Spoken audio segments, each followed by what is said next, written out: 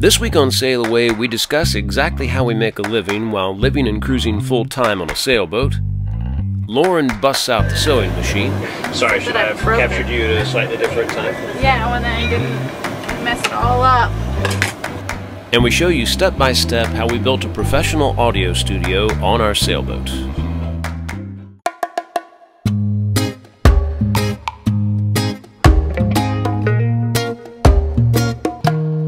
Do you wanna sail away?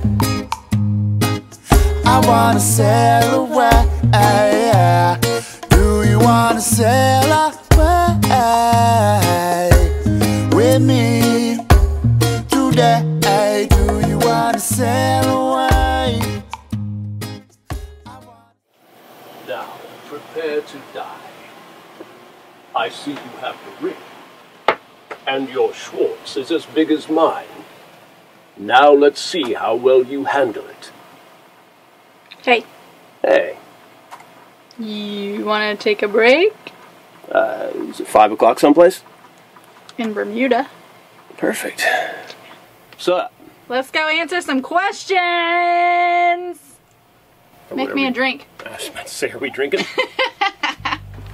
Good afternoon, all. Or morning. Or evening. Whenever you're watching Whenever this. you're watching, yeah. We wanted to do a little video about the one question that we get asked the most. How do we make a living while we travel around the world, which we are just beginning to do? I'm still working, so I guess the simple simple answer. That's how we afford it. The simple answer to that question is yes. We're not retired. I'm not retired. We're working for a living still. I'm an audiobook narrator by trade. That's my living and has been for I don't know, 8 or 9 years now. So even in the last few years, the idea of living on a boat and trying to work on a boat came up. But at the time, I couldn't figure out a way to make it work from a noise perspective, because I have to have very, very quiet surroundings. And at the time, I didn't think there was a way to do that. But technology has changed. The footprint of all the stuff that I use has gotten so small that that's not an issue anymore, and I've learned a lot more about how to control my acoustic environment and what works and doesn't work making audiobooks, and obviously decided that we could make it work on a sailboat as long as I had an enclosed cabin. We had a big enough boat that was dense enough that it blocked out as much outside sound as possible, which so far that has worked. So it's also going to affect our travels because we have to go where there is internet, and we have to go. At least for me to upload files to my clients for my projects. So I can work at anchor someplace remote with absolutely no connection whatsoever, but I do eventually have to get that finished product to whoever I'm working for. Yeah. So that's, yeah, that is like, but that's something that too, just even 3 or 4 or 5 years ago was more of a problem. And there's far, far less places in the world now that you can't do that. So that's our plan. My hope is to, my plan, it's not a hope, I'm going to work less. Any of my publishers and clients out there watching, don't worry.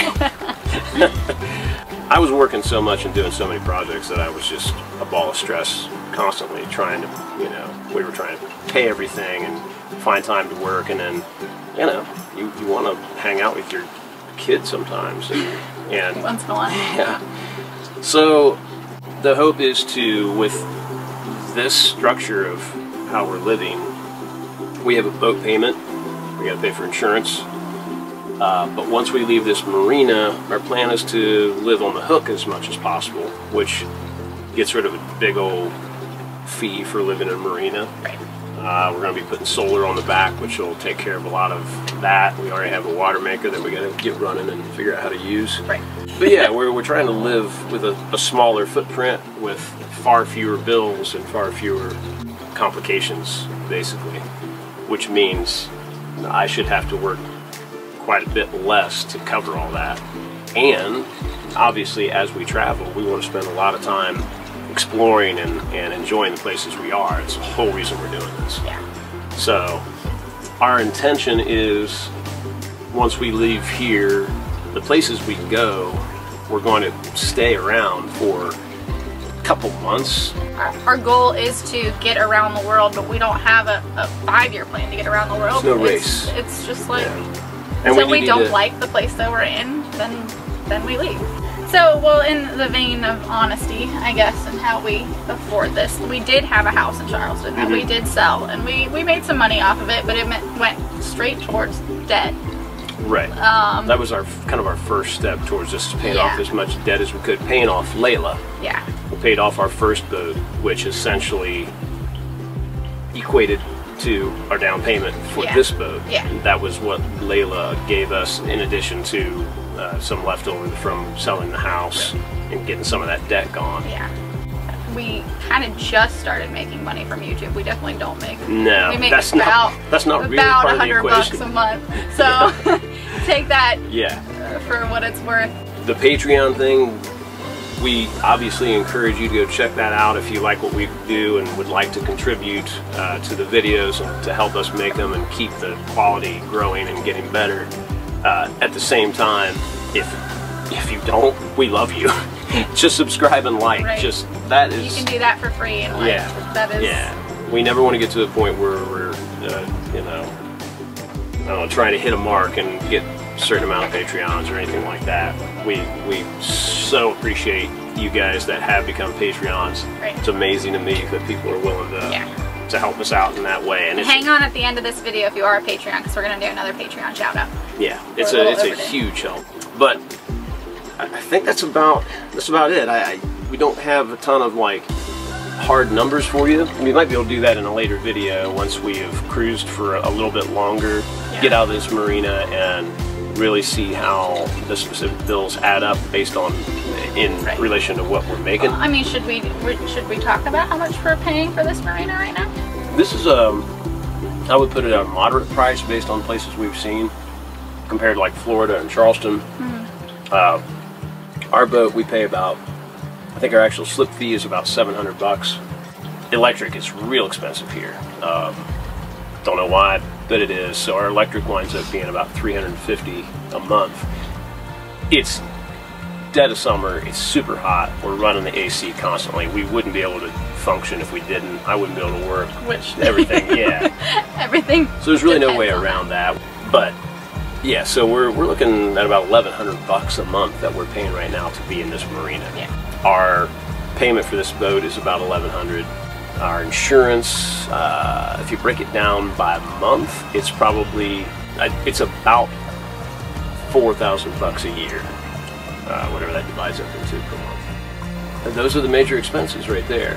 We know that we're on the high side, obviously, of what we're spending right now, and that, while not awesome, was intentional for what we have to do and what we have to get done while we're here. It's so much easier to do all these little rinky-dink things sitting at a marina in America where you can just, and we still have a car, which we're going to sell probably in the next, what, month, 2 months, a month and a half. So we have to put it up for sale. So yeah, it's expensive to be in the marina for these, what, it's going to wind up being 5 months, 6 months. But it's just an expense that we felt we needed to spend to get the boat where we wanted it to be, or close to it, so that we can take off. Yeah, so there you go. Now you know. We know that this isn't a feasible thing for everybody. I mean, not everybody has a job that they can just do on the boat. But I didn't. Yeah. Until recently, at least I didn't feel I did. Right. So, but we just wanted to, you know, throw another idea out there. We're not the budget sailor. We're not the ones that, you know, are working their way around the world or making their money from like, YouTube and like. Also not the ones that are like crazy wealthy and retired or whatever and just living it up. So that'd be great. Yeah, maybe one day. Maybe one day. Yeah. But we think that this is sustainable, and we're really excited about that aspect, that we don't have to worry about where the money's coming from every month. So our second biggest question, especially when people figure out that he is working on the boat, is how does he work on the boat? So we'll just cut it here and you'll watch how we set up Eric's office. enjoy while I take my break. Yes.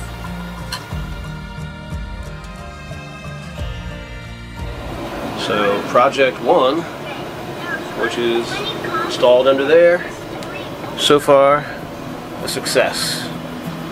We've already put together a couple of new folding bikes and explored a little bit downtown, got some good deli food.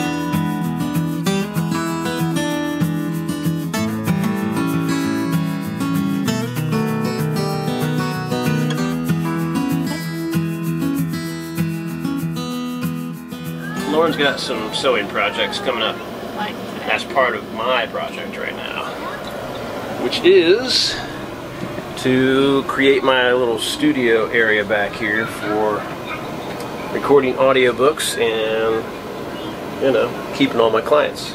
This right here is a shelf that was right there. So I have removed that shelf. I've got my little sort of compact office chair so that it'll fit down here in the floor space and I can still get my door shut. And then basically what's going to happen is I'm going to build a big mic enclosure out of soundproof blanket material, which is what my mobile studio is made from. And it works great. And basically I've got some dowel to make a top edge here. We're going to cover the walls on here, and then I'm going to cut that shelf apart and we're going to make a nice little swivel desk for my laptop to sit right there. And I think it's going to work pretty good. When this AC is not running back here, it's really quiet. Sounds from outside, you barely hear anything. Out in the cabin I was having to stop a little more frequently for random wind noise or halyards and stuff like that, but then I would kind of hop back here to see how it sounded, and I didn't hear much of anything. I got some corrections to do that I need to get done tonight or early tomorrow, so I need to get on it. It's time to do some woodworking. Things are coming along here in Santa's workshop. Lauren is altering some of our very favorite old shower curtains so that they fit. So if they fit a sailboat. Sorry, should I have captured you at a slightly different time? Yeah, when I didn't mess it all up. I am almost done with the desk portion of my office. So this is my little side computer stand, made completely out of that shelf that was already in here. Now I'm just about to hook this up. It's going to hinge right there. And then next is to start building this mic enclosure jobby. Got the shelf hooked up and I gotta say I'm kind of proud of this. Here's my little desk. Very, very handy. Built it a little bit lower so that I can easily reach it. Swivels. And then when it's time to go sailing or move stuff out of here, just moves out of the way. I've got a nice old-fashioned hook lock, and bam, nice and tight.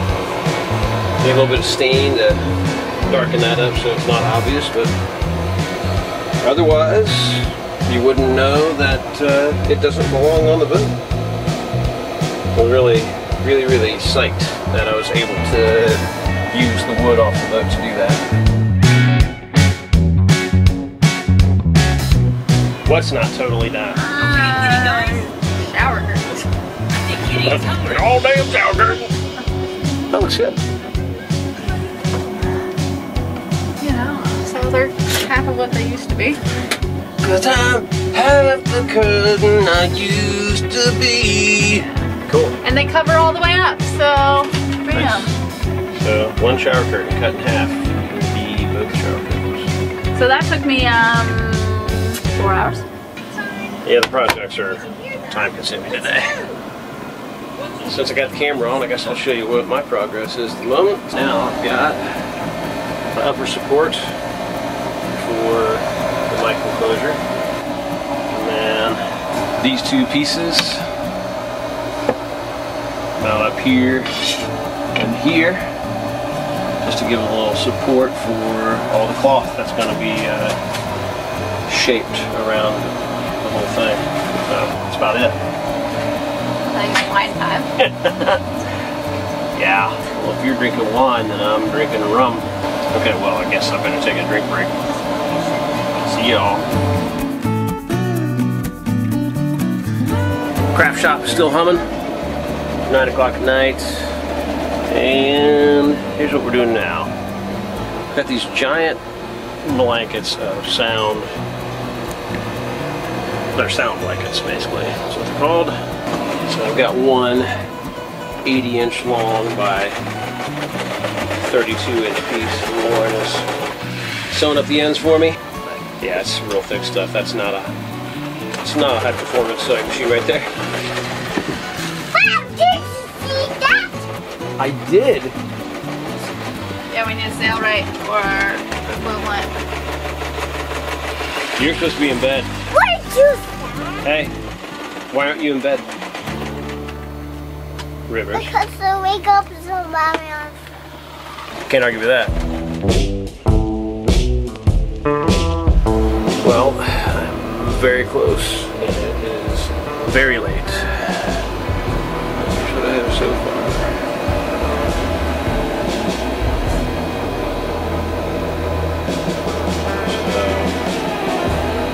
That's the enclosure. Sound dampening blankets here.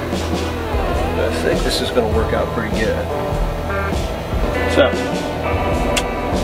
tomorrow I'll get all of my goodies set up and working. See how it sounds. Pretty happy with it so far. Sounds pretty good in here. It's a very dead sounding boat in a good way. Like if I'm sitting here, Lauren's in the our V-berth master suite talking right now, she can't hear me.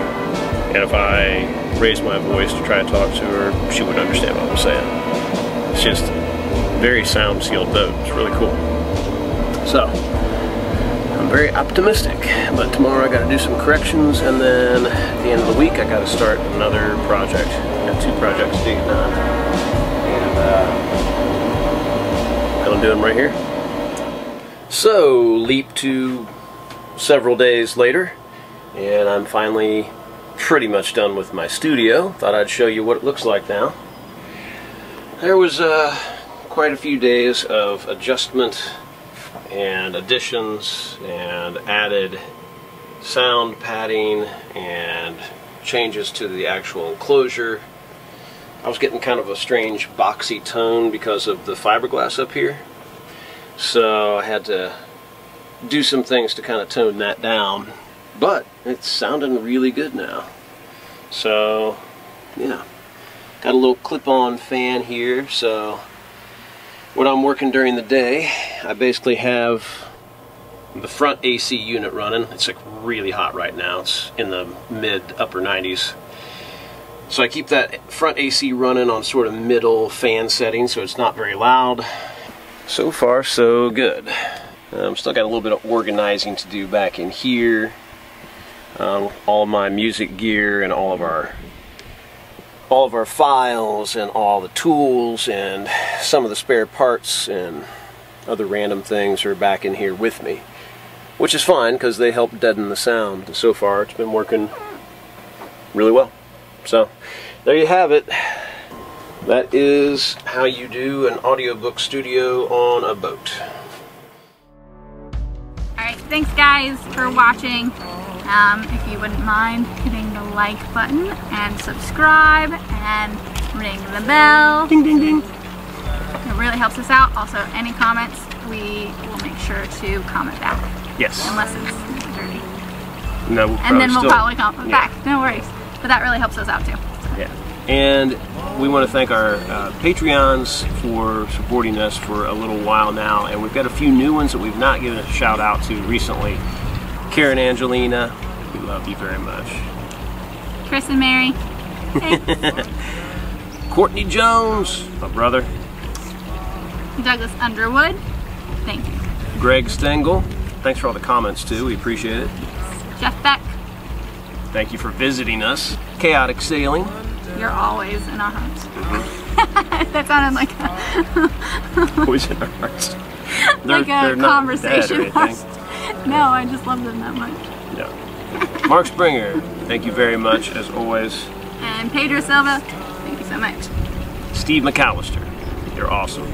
Thank you so much. Thank all of you very much. And if any of the rest of you would like to help support the videos we make and keep them coming, we're trying to constantly improve and make them as good as we possibly can.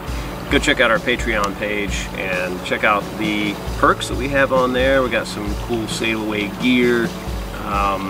Very, very soon we're going to start doing early releases of all of our videos on Patreon, as well as some little special tidbits. So go check it out, and we'd love to have you as our crew. Thanks. Thanks. See you next time. Cheers.